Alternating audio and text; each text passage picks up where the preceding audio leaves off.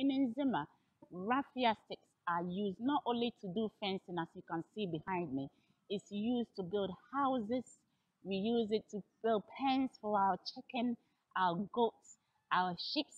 We use the raffia. So if you see a raffia stick, you can straight away remember that in the Nzema area, it's called manga. Manga is called raffia stick. We use it to build our houses. We use it to make fences. We use it whatever we want to build. Raffia stick will be first in our mind to use it, and they are very firm, stable. As you can see behind me, it's used to do fences. This fencing will last for many years to come, and if we want to change it, we just add the new ones in.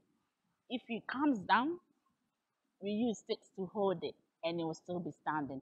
So raffia sticks are very important in the Nzema community. It's used for so many things. And you know what? You just go to the farm, you take your bit and you come home and you build your home, your garden, whatever you want to build, use it for. So raffia sticks are called manga. Manga.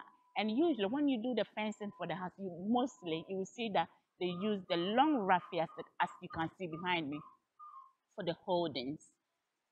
So when we are using it to put it in the fencing, we cut it down.